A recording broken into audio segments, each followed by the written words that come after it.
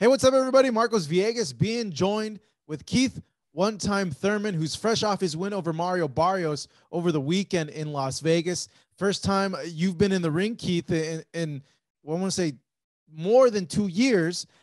I told you after the fight, I thought you looked good, but I asked you, did you feel rusty? Now, I know you didn't get a chance to fully explain that, but how did you feel? And did you feel rusty in there with Barrios?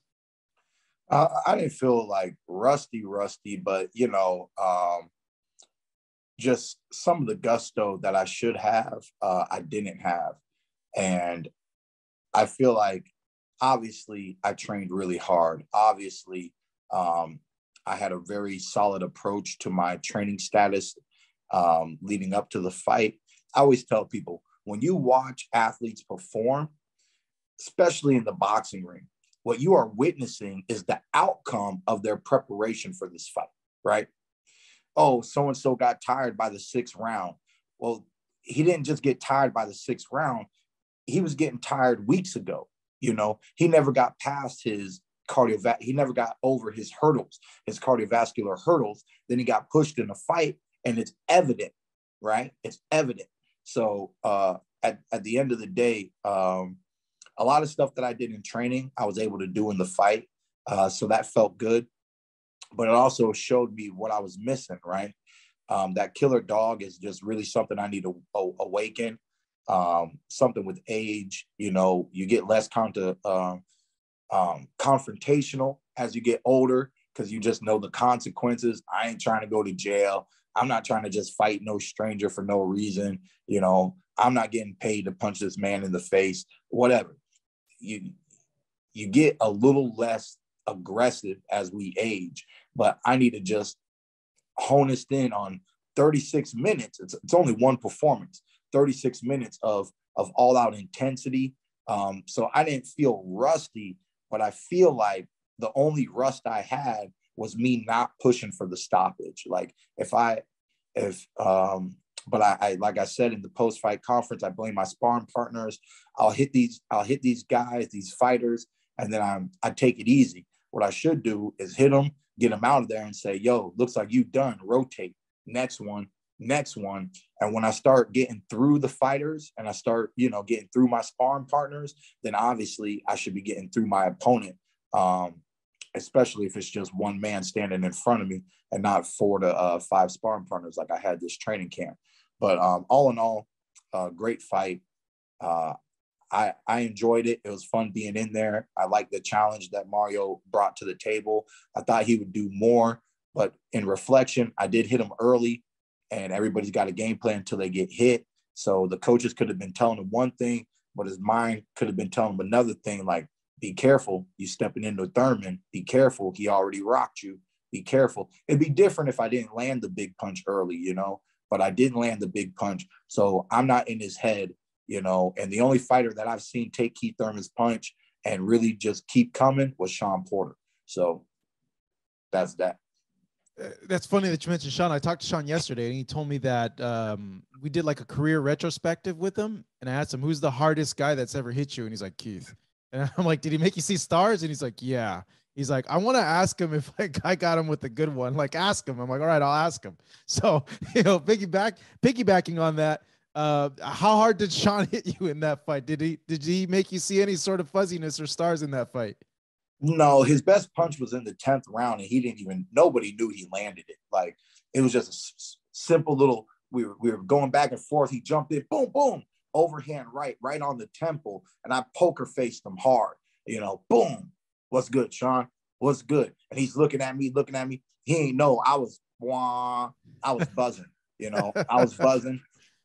10 to 12 seconds go by. All of a sudden, I'm back at it. I said, well, he missed that opportunity. He didn't even know. It's gone. Back in action. Boom, boom, boom. And yeah, it was a real short overhand right. He had some looping overhand rights after mauling me and stuff like that. That's not the stuff that hurt. He just got that one punch. I think it's about the 10th round. I just remember because it's hard to forget when you get rocked. You can always have a good blueprint. Was it in the middle? Was it in the early rounds? This was towards the end. But it wasn't even that impressive to the judges either, because came off of my head, boom, just a little dashing, simple punch, but it did more than what it appeared to do on that day. So on your end, what's needed to get back to that, Keith Thurman? What do you still want to incorporate? What do you feel you still need to do in order to get back to that? I think I had a great sparring for this camp. Just the way we kept it all in rotation, a lot of young guys. So definitely that ring work. In my off season, I need to spend more time in the ring. Sometimes I don't spend time in the ring because we go hard, man. It goes back from my Ben Getty days. Like we be doing that doghouse stuff, and it's not talked about a lot, but fighters can get beat up in the gym, man.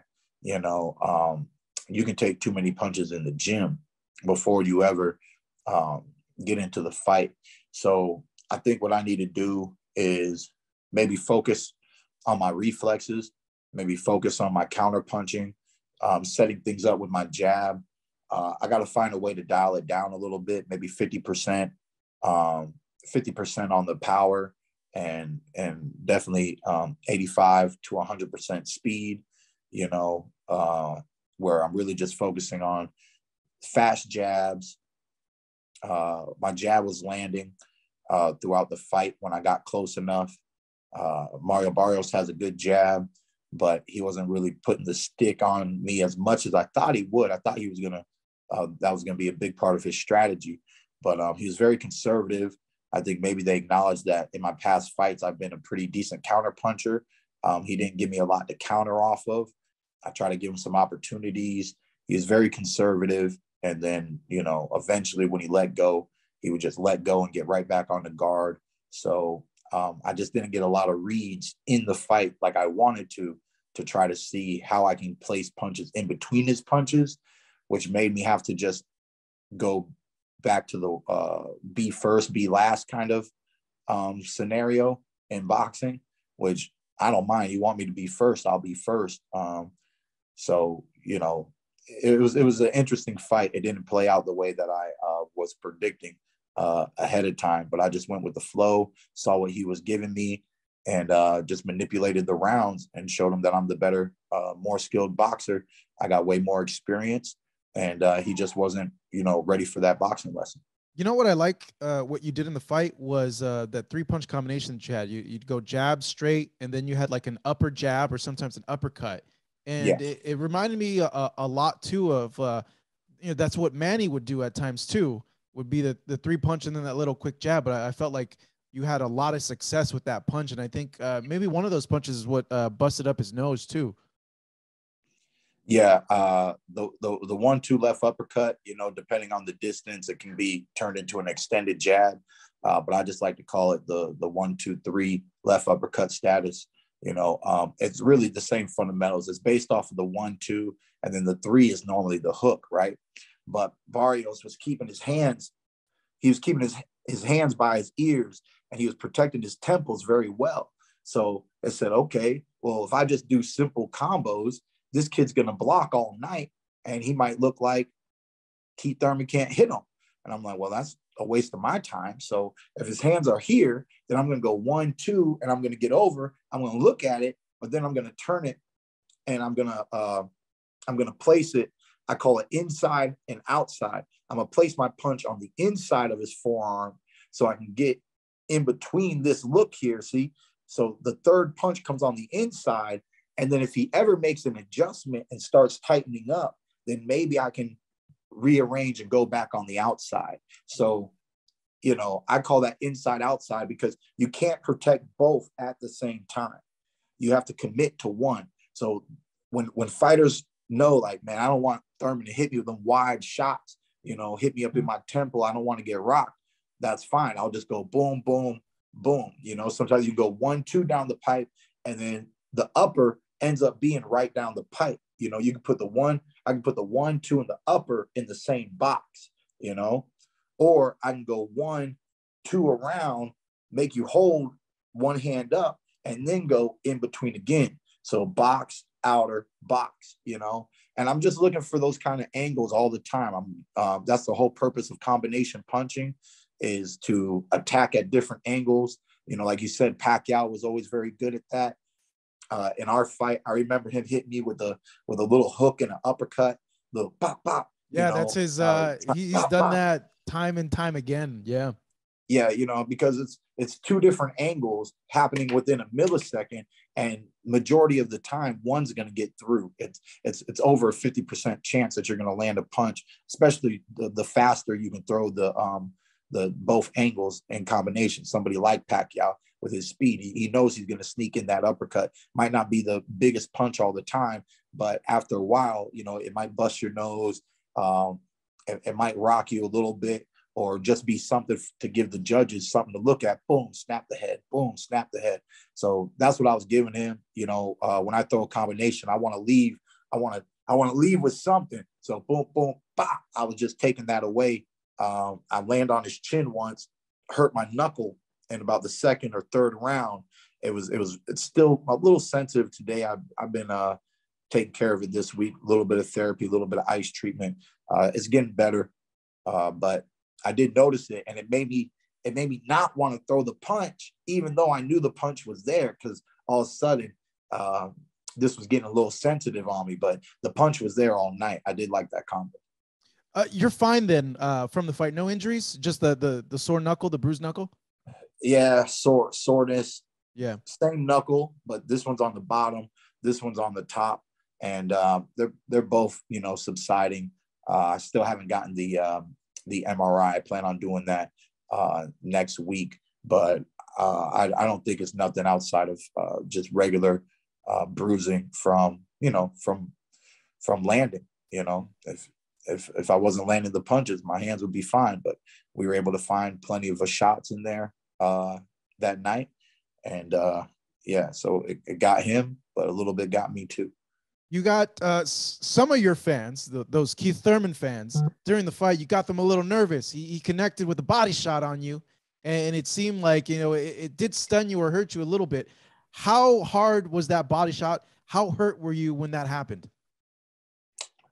It wasn't that hard. It just hit the right spot. Like I said, in post-fight, my stomach was already feeling sensitive that day. I got to talk to my nutritionist about this sensation that I was feeling. It might be due to poor diet after the weigh-ins. I might be giving myself a toxic overload. You can see my face is already filling out. We've been having pancakes every morning, boy. We having the pancakes, boy. I got with a muffin on the side. Yeah, little extra muffins. Boy, I got my cake and ice cream, boy. So I'm gonna have to get moving.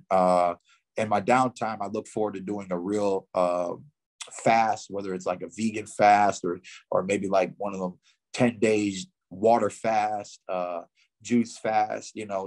Those things are stuff that I like to do for my body, but I can never do it in training time because we have to push the body so much. You have to get the certain level of nutrients and exertion at the same time, and more well-balanced diet. But right now, with a little bit of inactivity in my horizon, I can go on a more extreme diet, something like a juice fast or a water fast. So I plan on, during this vacation time, executing that and not being out here having pancakes every day. But one more day, the waffles on their way. Uber Eats is already coming. It's on the way. We got waffles and an acai bowl this time. So, I remember you mentioning that and you saying that now, like maybe it was already hurting from before. You think maybe it has something to do with the weight pull.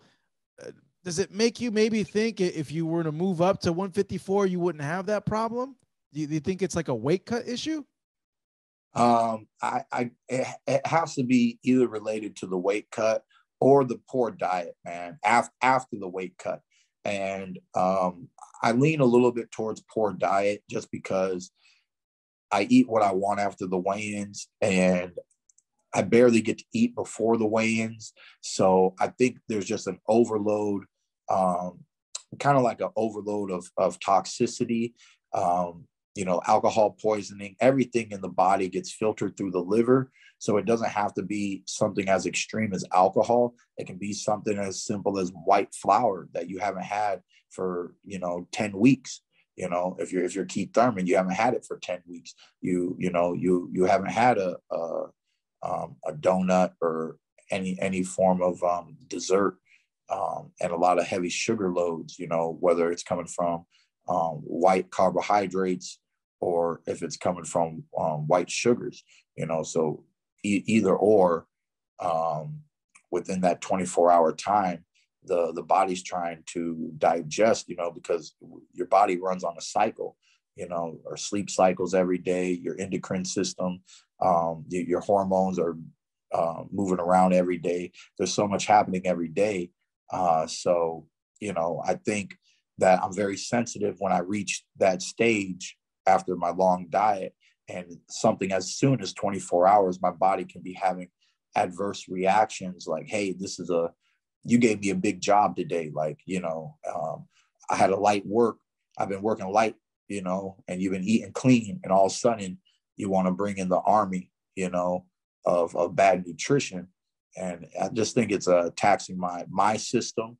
So hopefully I can figure it out and work it out for the future this year, because, you know, a well-placed body shot is a well-placed body shot, but it was a little tender. I knew before the fight, I said, you don't want to get hit here today, boy. I said, I can already feel it. You don't even want to get hit here today, you know? So it is what it is. You know how I am, man. If the body shot was hard enough, you know, everybody lands a good one, but they don't land a big enough one. If it was harder, Thurman would go down, you know? I haven't gone down throughout my career.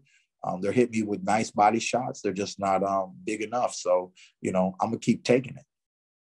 You know, given that you had this fight, that the future for you, obviously a lot of more big fights, but how soon do you want to get back in, Keith? And do you think, based on how you felt, you're ready for a title shot, or do you still want to get one more in just to get that rhythm back, just to get all the kinks out? Yeah, it's a good question. You know, it's still a little too early. I wouldn't oblige a stay busy fight just because it feels good. Let's stay busy. You know, I mean, it felt great. Got a lot of positive feedback from the fans. Everybody loved my performance. They love what I bring into the ring. They understand that, you know, Keith Thurman is a truly educated fighter. My boxing ability, the way I'll stalk you, you know, I'm just about great fights, you know. So I love all the positive feedback we got. It feels good to be back in the ring. I think there's room to improve. The weird sensation is there hasn't been momentum. There's been all these big layoffs and stuff. And then in 2019, I fought Jose Cito Lopez. Then I fought Manny Pacquiao. And I got to admit, even that year, when I was in the ring with Manny Pacquiao that night, like, one fight didn't really feel like enough, you know? So I wouldn't be obliged to stepping in the ring again. But the fighter in me loves great fights. And, you know, if I see a great contract in a really big fight that's exciting for the welterweight division, Keith Thurman cannot say no. I just don't know how to do it. I just live for this sport. I live for the action. I'm addicted to the game, as they say. So it's hard, but I was looking at the count. And if we look at Ugas Spence and we look at the next time that they're going to fight, and maybe when I can be in contention for the winner, you're really looking at September, you know? And that was just off of some simple math that I gave it, you know. So is Keith Thurman okay with not fighting till September? You know, if it's for the winner of Ugas Spence, it might be worth the wait. But if those boys want some type of title defense, who knows if there's going to be a mandatory rematch, yada, yada, yada. Injuries. Injuries, all the, there's certain things that kind of sound like Thurman might not want to wait till September. Obviously, we can wait till after this fight, but I might just have to get into the ring and stay active, you know. Of course, we know that there is a champion looking for opponents, Bud Crawford, you know, and maybe that fight could happen before September, most likely. But that's why we just got to see what we're going to do this year. I'm just so happy to be back, happy to be getting this positive feedback. It just felt good to be in there and be classy, you know. But as much as I love my boxing skills and my abilities, I want to just come back to being a threat in the welterweight division. So I do think if I was to take it slow, that I should be able to fine tune myself in better preparation for these undefeated world champions that are currently out there in the boxing world today. But like I said, man, I like a great fight. So we're just going to have to see what happens. And I love being the man that brings some of the most exciting fights in the welterweight division. Ugas Spence is a tremendous fight at 147. It's the top dogs fighting the top dogs. I can bark up the tree and I can say a Thurman fight's better. You've heard me say it before, but at the end of the day, this is what boxing's about, man. Great fighters fighting great fighters. I love the matchup.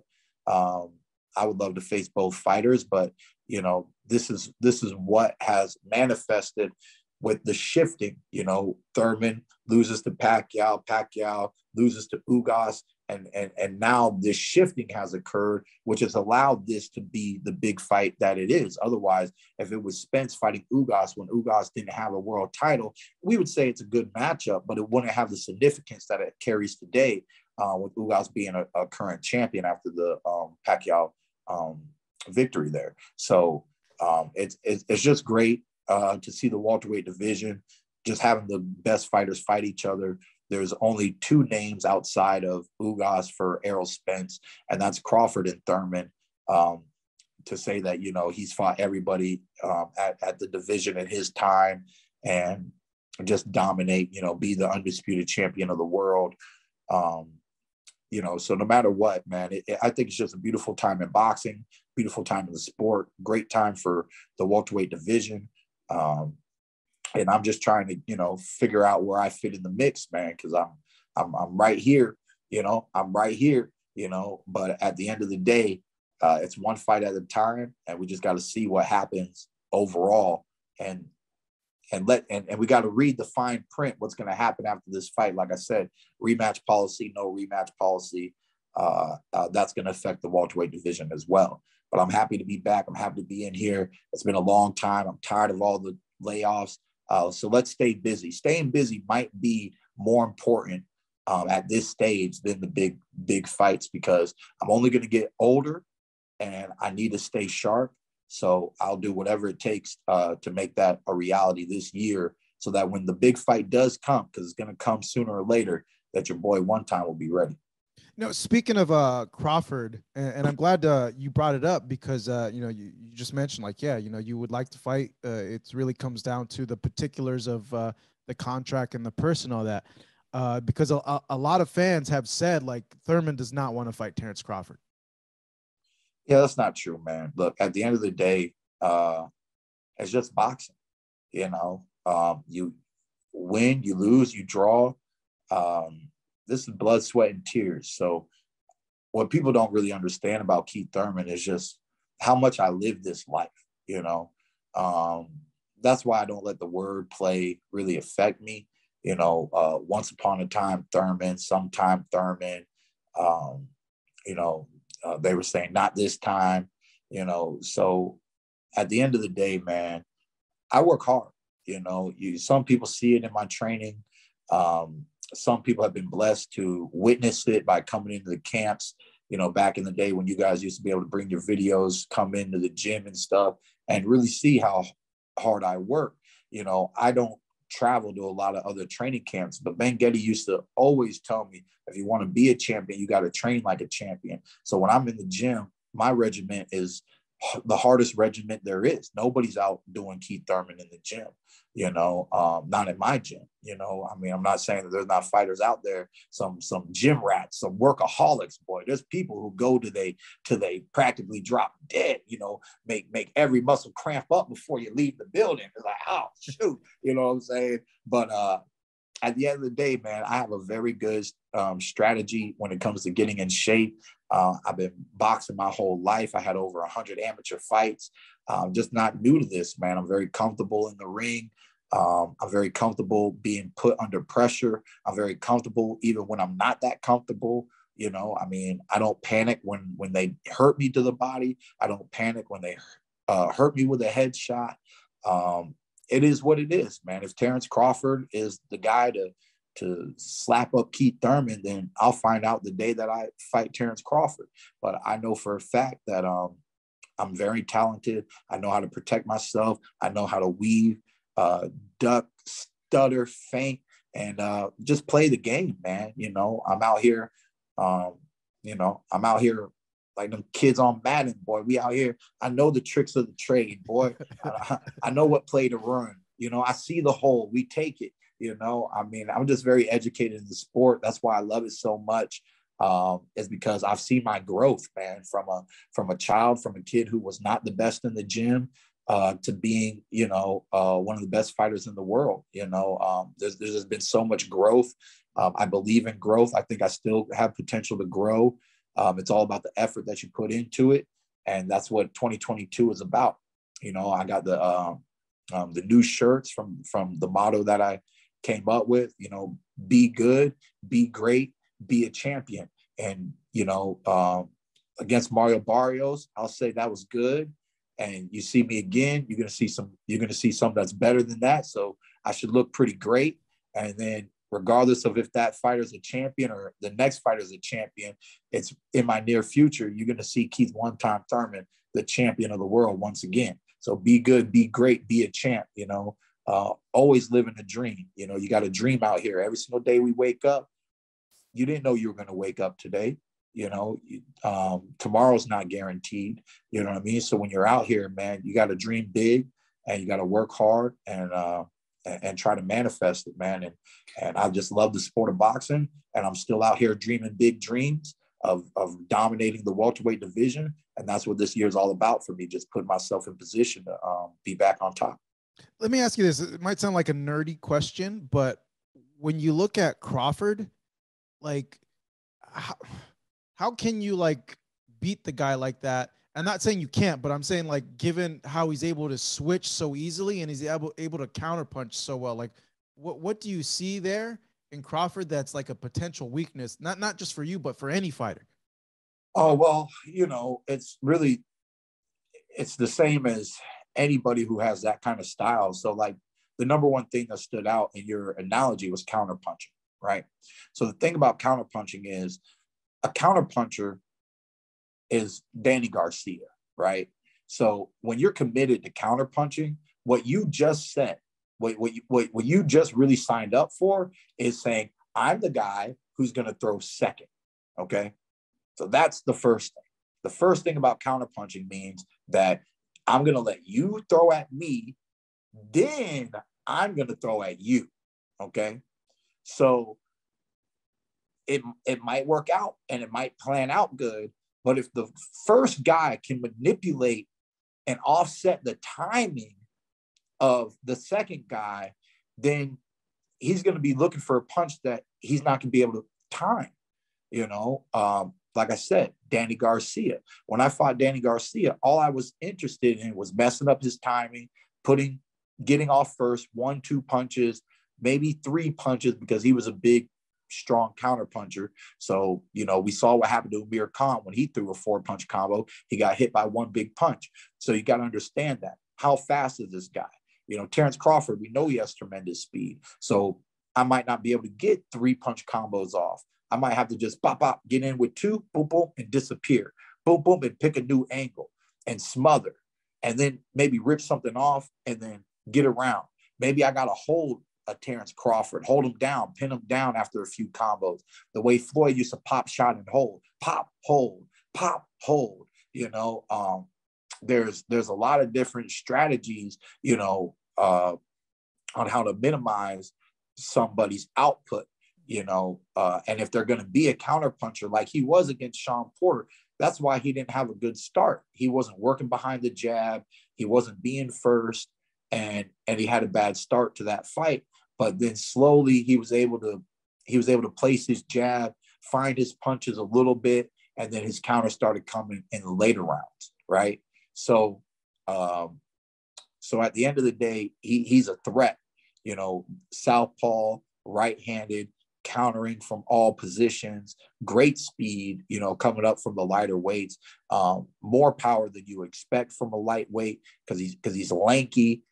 He's got great strength training. he's not that boy that we saw in the amateurs when I was growing up with Terence Crawford. He's a grown man lifting powerful weights. He's got strong legs, strong upper body, and just a well-rounded, great fighter. That's what we love when we see him in the ring. But I think you can get him with output. Obviously, you just combination punching, output. If he's going to focus on all those counter punching all the time, and then at the end of the day, you just got to have your defense tight with Terence, because he is a sharp shooter. He was a tremendous amateur like myself. I used to see him at the Nationals all the time.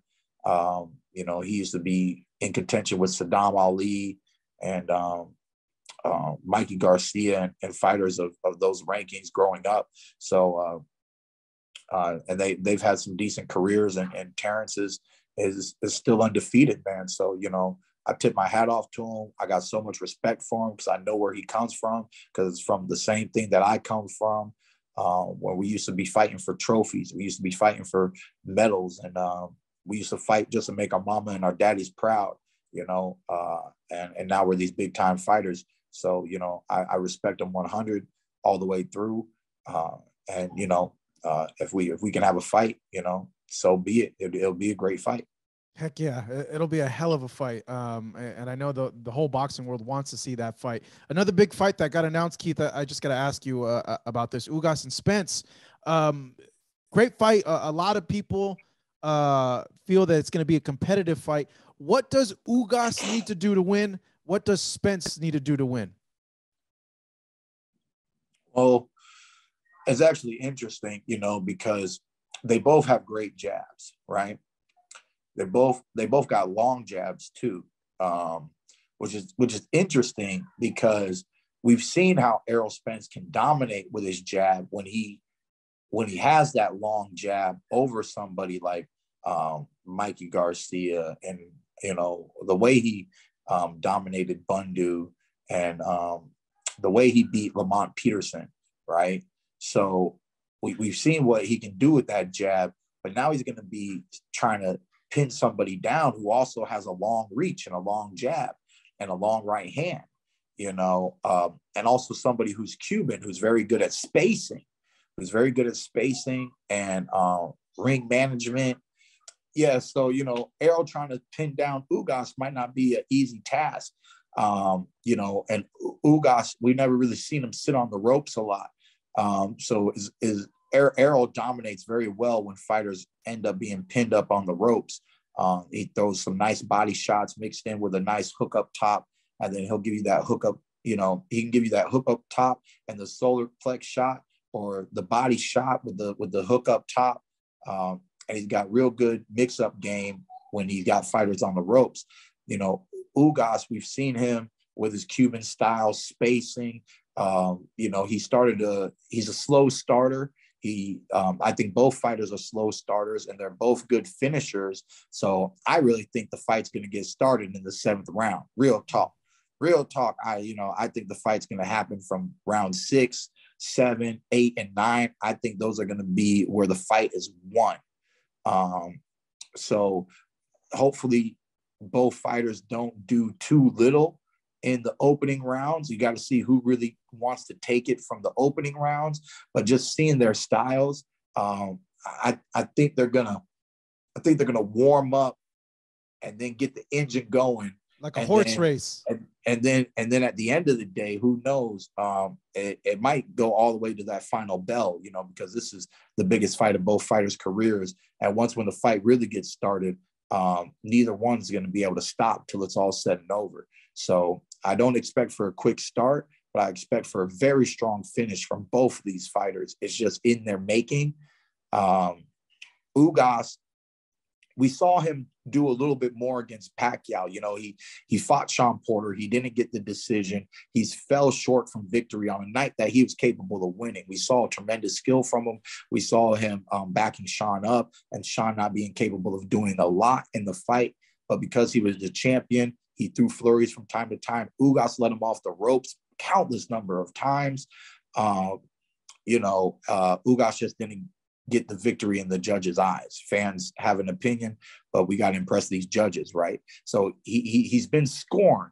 He's been scorned in that fashion. And I think he knows that if you want to be champion of the world, you got to let these hands go, and you got to do something for the fans, for the judges, and for everybody in the world to say you are the champion.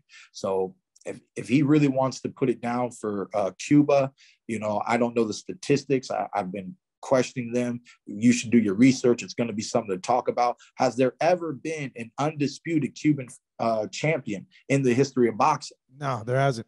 There hasn't. No. This is a monumental moment right here, right now. That's what boxing is all about. That's what I love about boxing, is boxing history and finding newfound barriers. I always talk about how Manny Pacquiao, what he brought to the sport. He brought a whole country, the Philippines, and now they love boxing. They can't get enough of boxing, so it's just tremendous what a singular athlete can do for his nation, put him on the map. Yordenis Ugas is going to be having the Cubano flag flying over him, very high, very prideful, leading up into this match. And he should. And he should carry the pride of his ancestors and walk into that ring and show his warrior spirit to the best of his potential, and then Errol Spence just wants to dominate in the same fashion that he has. He hasn't had a blemish on his record yet. He wants to dominate once again, hold it down, talk his man down, blah, blah, blah. And do his thing. And we all believe in him. We all believe that he's very capable of doing it. But we've seen Ugas has been a challenging opponent for many, many, many fighters. He hasn't fought a fighter of this caliber. So let's just see what can happen on this up-and-coming bout. It's going to be a great night of boxing, baby. Yeah, it's going to be a good fight. What's the most likely thing that happens, in your opinion, in that fight? Do you think it goes like split decision? Do you think Errol might be a little too big, too active? Do you think maybe he gets surprised by Ugas' counterpunching? I think they're going to be very conservative. I think they're going to be staring at each other, sizing each other up. And then I think out of nowhere, bombs are coming. I think, because it's hard, man, to stand in that ring and have all that testosterone, champion versus champion. Like, man, you got to make a statement, man. I mean, maybe they can stay composed. Maybe Ugas just box smart. Maybe Errol just tries to box smart. But I know Errol, he even the way he was swinging at Danny Garcia, he was trying to take Danny's head off. But Danny, after I caught Danny in the first round, he wouldn't let me hit him with the big swingers anymore because his eyes were wide open. And he's a counterpuncher, which means he knows how to get out the way and try to throw back at you. But he was just too slow for me. He was too slow for Errol. But the way they fought each other, they were really throwing a lot of big punches at one another. That's one reason why a lot of punches didn't land in that fight. So I think Errol should just tighten up, take away from the power, and just focus on landing some punches. And then once you get into the rhythm of landing punches, go ahead and increase the power once again and drop it on them. Like I said, I think Errol's a very capable fighter. I favor him in the fight, but we talk about Ugas. He's taken on so many challengers in the welterweight division. He's made upsets in the past when they thought he was the underdog. And that's just the kind of fighter that Ugas is. He's a very capable, well-rounded Cuban boxer who knows the sport of boxing, who has good defense, good spacing, a long jab. He's just fundamentally sound at 147. He just got a great frame to compete with all the fighters in the welterweight division. So, I think if Spence can hurt Ugas, then he can make a difference in the fight. But if he just lets Ugas continue to use his defense and his spacing, we might have a lot of toss-up rounds. That's the one thing that I'm a little skeptical of right now is I want to see, like my fight, I want to see dominant rounds. I want to see somebody dominate. I think this has the potential to have a lot of give or take kind of rounds. So it's up to the fighters to show who wants to stand out, who can block, who can sneak in the power shots, the better combinations, and then get in and get out. They're going to have to prove themselves on that night. I know everybody should be getting excited right now, and the boys should be very focused in their camps to come, so let's just see what happens. Oh man, it's going to be a good fight. Thank you for your analysis there, Keith. The last thing that I got to ask you, because you're just so great at breaking fights down. Canelo is going to fight Bivol, I think, now, and then go into Gennady Golovkin. A lot of people don't want to fight Bivol because he's tricky. Are you familiar with Bivol's style at all? No. Refresh my memory. Who is this man? Dimitri Bivol is a world champion at 175 pounds, has a really, really weird, tricky style. It's very, like, the timing is like offbeat. Like, it's not a typical, like, that he's like really offbeat. Very, very accomplished amateur, had like 300 fights, only lost like 15 times. Canelo's tricky, my man. Canelo's tricky,